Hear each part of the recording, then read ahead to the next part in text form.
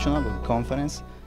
20 years after Rio de Janeiro, 1992, we are with Filomena Cardoso. What are you going to talk today about sustainability and environment? You are from Portugal and you deal about environment and planning, if I remember well. Yeah, that's right. Well, my mainly background issue is environmental and planning, but doing with these issues, we also address the environmental education and education for sustainable development.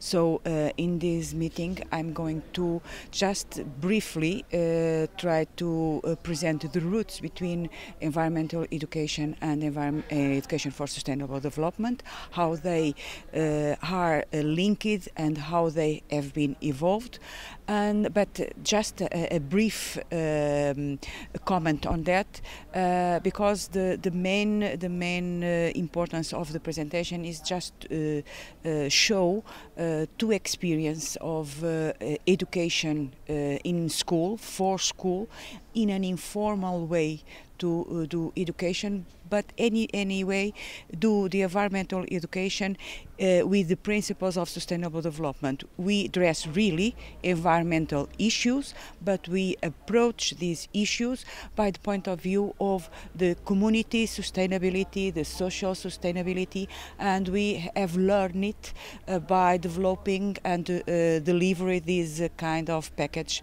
to the schools around our university. Thank you very much. Thank you.